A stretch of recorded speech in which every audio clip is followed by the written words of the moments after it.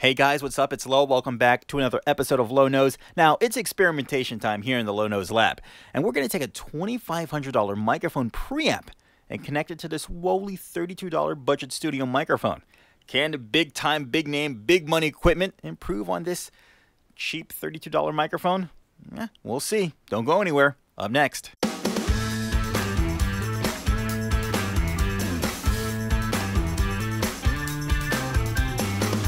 All right, so I recently did a review on this microphone. It's the Neewer NW-700.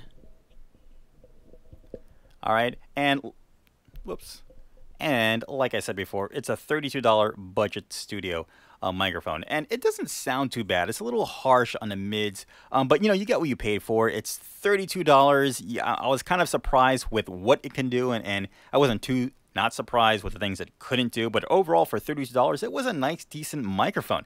It was a good enough microphone. My only big, huge gripe with this microphone was the high noise floor on this microphone. But enough about this microphone. Go ahead and check the review. And also go ahead and subscribe on my channel so you don't miss any other videos like this as far as the microphone reviews and other cool stuff. All right, so the big name on this video is connecting the $2,500 preamp to this microphone. And the preamp that we're using is a big time, big name, pretty expensive preamp. It's the Avalon VT 737 SP. Now, guys, this preamp is no joke.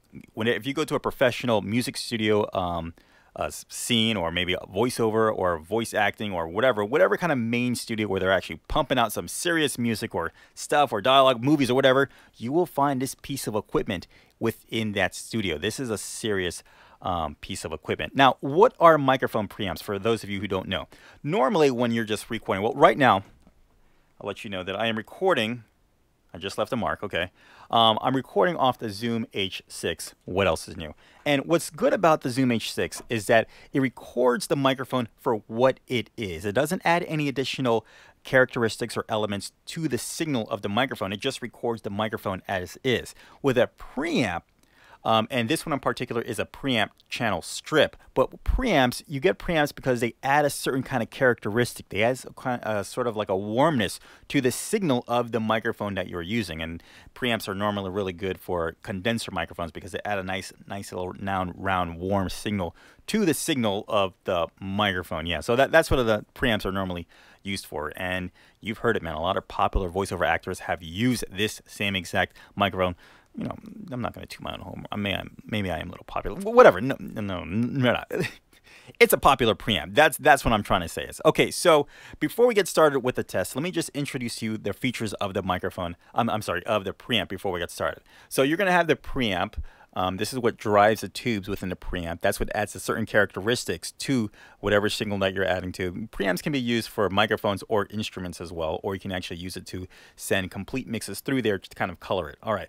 Like I said, a micro line input, you can use that for instruments. It has a high pass frequency, really common, kind of take out the low end of unwanted signals. A high gain phase, 48 phantom volts, and also a high pass or low cut filter. Threshold for your compression, compressor, attack, release. You have an option to throw the EQ before your compression. I normally throw my EQ when I'm editing in post. I normally throw my EQ before my compressor, so you actually do that with here in a preamp. Compressor, you actually have a meter, and you also have a four band EQ, and also you have the actually cues that you can mess with, so you can actually hit a certain frequency. That's what these are here on the bottom. I'm not gonna play with that. You know, it's no. We just want to hear what the preamp can do for this microphone, and how it can improve and just sound it. Let's see what kind of qualities it can add to this microphone. All right, so bass, low mids, high mids, treble, and of course the output. And here we go, engage an equalizer and everything else as well. And that is our preamp. All right, so before further ado, you are actually hearing right now the sample of this microphone because like I showed you before the H6. This is what the microphone sounds like. All right, so now that you have a good sense of what this microphone sounds like, let us now engage the Avalon. Before that, let me just I'm going to say a certain phrase, and we'll keep doing that. We'll keep doing that within the other adjustments, or we'll do it for the final adjustments on the Avalon. So I'm going to start right now. Whoops, sorry about that. You like my headphones? Pretty cool. Okay, here we go. What did you do today add a minute or two to two? A thing distinctly hard to say, but harder still to do. For they'll beat a tattoo at 20 to 2, a rat-a-tat-tat-tat-tat-tat-2, and the dragon will come when he hears the drum. At a minute or two to two today? Add a minute or two to two. Okay, all right, so that is our baseline sample for this microphone, as well as other things as well. Let's jump straight into the Avalon, and let's see how we can make this microphone sound. Here we go. Okay, so we are ready to go. Let's turn this bad boy on. It looks kind of pretty, doesn't it? Nice little blues. It is a limited edition. This normally comes in kind of like a silver with kind of like a red light. I love the black, and with the black and the blue accent lights, had to get that. All right, so normally with preamps, you got to give it some time for the tubes to warm up. So normally when you turn it on, you kind of got to wait for a while. And then they actually recommend don't use it for like another half an hour. Give it more time to actually warm up. So normally if I even have like a sense of, okay, well, I know I got to use this. So let me just turn it on. I'll probably take a shower or whatever, and then I'll come back to the preamp. Okay, so you just got your first test of what this preamp actually sounds like. We are connected directly into the preamp. I am no longer using the Zoom H6, and we are on the preamp right now with everything baseline. Let's take a look at the preamp. Right now, my preamp gain is at 0, no kind of coloration. We're just using the sound of the preamp of the tubes hitting this microphone right now. And tell you the truth, I do hear a bit of a difference. It has more of like a nice warmer, fuller tone to it. The compression is all the way, it's 1. We might as well have it at off. The threshold I'm going to leave at 30 because that's just fine. It also affects actually the noise floor picks up. So this actually works nice for my office where it is right now. And the attack and release, I will leave that alone as well because that will work. Those settings work fine for voiceovers. And I have the high pass filter not turned on because we want to see what this microphone sounds like on its own, just the microphone and the preamp with nothing else engaged. The bass, the EQ, everything is turned off, and that's how it is. All right, so let's start off again. For comparison's sake. Oh, and I am also recording this within Pro Tools as well, so we can take a look at how the waveforms are being affected as we manipulate the Avalon. All right, so let's go with our test again. What did you do today add a minute or two to two? A thing distinctly hard to say, but harder still to do. For they'll beat a tattoo at 20 to 2, a rat-a-tat-tat-tat-tat-tat-2. And the dragon will come when he hears the drum. At a minute or two to two today, at a minute or two to two. All right, so just coming off that actually sounds pretty good. But what happens when we engage the preamp now? Let's see what happens here. What the preamp's going to do, it's going to drive the tubes of the actual preamp. And we're actually getting more of a louder sound with actually some more coloration or characteristic into it. Now, normally I use this preamp with my Sennheiser MKH416, and I normally like to leave it around 35. Yeah, probably around 35. And actually sounds really good right now. So this is 35 on, and now this is, and now this is 35 off. You actually hear a bit of a difference. Since this microphone is a little bit noisy, it brings up a little of the noise floor. There's just some kind of inherent line noise to it, but I'm going to leave it right there to 35. That's how we will start off our test. And let's start engaging this thing. We know how it sounds like without it. We just did a pre-test before anything. Now let's start engaging these things. Let's go ahead and turn our compressor. Okay, and now we can actually hear a little compressor being added. And let's start going up on the compressor. And I can see as we go up, you can hear my voice actually flattening right there. And I'll actually show you what the actual waveforms look like. They go from high, and all of a sudden they're just kind of crushed little signals. You actually hear it in my voice. The compressor is just being affected way too much. I think I'm gonna settle with maybe. You know, it also does have that radio sound too, you know. Hey guys, what's up? I am on the radio. Yeah, sorry about that. All right, so I'm going to settle between 3 and 4. That's probably going to be a ratio of 3.5 to 4. It actually sounds pretty good in my head right now. Okay, all right, so it's in my head, my phone's right now. Guys, let me know how it sounds like to you. It's actually sounding fuller, richer. It's the $25, the $2,500 preamp sounds like it's doing its work on this microphone. All right, so let's engage this a little more. Let's bring in the preamp, and like I said, I like to engage the preamp before my compressor. So let's put my EQ before my compressor, and also I'm going to engage the low pass filter because I want to take out those unwanted low end signals from my voice as well. It's not like I have any competing elements of computers running on in the background. Well, I do, but they're actually really quiet. Okay, and so this is how it sounds like right now. I have the compressor engaged, the high pass engaged, and now I will go ahead. Oh, and I need to engage the equalizer.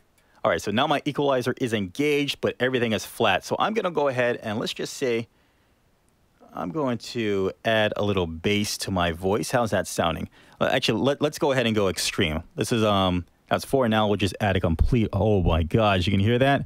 That is nothing but bass. If I go and I roll it off, now that all the bass is completely wiped off from my voice. So let's go ahead. Let's do a little right below 4. We'll go ahead and do that. Now this microphone, it's a little bit high in the mid-range by default, and that's just a characteristic of this microphone, whether if that's the way they actually wanted it to be, or is it because maybe of the cheap parts that are used to it. Usually the cheaper the parts, the higher the microphone's going to sound, a la like a headset microphone. You know how how it just sounds like really high? No, not that high, but that's usually it. The cheaper you get, the higher the signal sounds. All right, so we're gonna roll off just a little bit on the high mids because I want to bring down that high crunchiness from the microphone. But we're gonna add a little brightness to it, a little intelligibility by engaging the treble. All right, so this is where I am right here, and I'm gonna go ahead. I'm gonna give you a sense of when I go all the way. This is how it sounds like when it's all the way. All right, but we're not gonna use too much. We're just probably gonna go maybe about right here, and it's actually sounding pretty good to me right now. I would probably roll off on the bass, but you know we're just kind of using it for effectiveness use, so you actually get a sense of what it's doing. And I'll do one more test.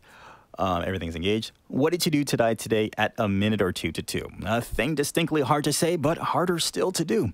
For they'll beat a tattoo at 20 to 2, a rat-a-tat-tat-tat-tat-tat-2. And the dragon will come when he hears the drum. Maybe. At a minute or 2 to 2 today? At a minute or 2 to 2. Okay. All right, so that's sounding pretty good. Me personally, if I were to do this, I would probably take off the bass. It is sounding a little too bassy. Normally, the rule of thumb, guys, if you're ever EQing, if you're just starting off in EQing, if you can hear the bass, you've probably added too much.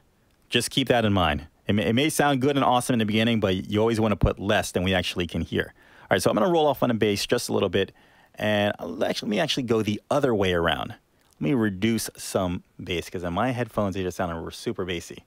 All right, so I will try it again. What did you do today at a minute or 2 to 2? A thing distinctly hard to say, but harder still to do. For they'll beat the tattoo at 20 to 2, a rat-a-tat-tat-tat-tat-2. And the dragon will come when he hears the drum. At a minute or 2 to 2 today, at a minute or 2 to 2. Scene. Okay, all right, so guys, that is the Avalon VT 737 SP. Let me turn everything off to get you, so you can get a sense. You heard of it. This one engaged. Now let's turn off the EQ. This is it without the EQ, with the EQ off. Let's turn off the compression. This is with the compression off. Oh my God, what a difference! Do you hear that? Or yeah, do you hear that? Or do you not hear that? EQ off, all of them. Filter off, and now I'm just left with a preamp, and it's just sounding harsh, and that nice buttery tone is completely gone. Okay, let me put it back about. Let's put it back on. Yeah. Okay, and we're back. Okay, wow.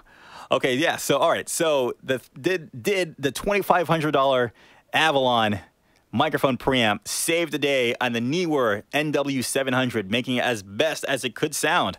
Well, for $2,500, it better, well, damn, should have been did. Yeah, and I think it was a successful job as far as showing how it can improve the microphone. Imagine if I actually had a real good microphone. How, oh, wow. Actually, I do. I think I might plug in that TLM49. Let me know in the comments below if you want me to connect the TLM49 to this and kind of mess around with it as well. And I actually have an Aphex 230 as well. That is like a huge, like a radio compressor preamp. Let me know in the comments below if you want me to try that as well on any of my microphones that you might be curious. I've got the Rode NT1A. I've got the Audio-Technica 4040. I've got the Neewer NW-700. I've got the Neumann TLM49. And I also have the Sennheiser MKH416. If any of those may interest you and you want to hear them on the Avalon or the Aphex 230, let me know in the comments below, and I will go ahead and I will do a test for you and kind of satisfy that curious itch. And don't forget to subscribe so you don't miss any of those videos in the future. If you found this video helpful or liked it, go ahead, please leave a like. If you didn't like it and you thought it was complete utter trash, then leave a like or dislike, whatever. Until next time, guys. Oh, and like I said before, go ahead, please leave some comments down below. Let's get a conversation going. You got any questions? Hit me up. Also, social media, Low knows sort of Facebook, Instagram, and Twitters. I am all there. Like I said, guys, let's have a conversation. Guys, this is it for that. The $2,500 microphone preamp saved today. I sort of think so. Did it? Let me know. Until next time, guys, I will see you in the next video. Bye.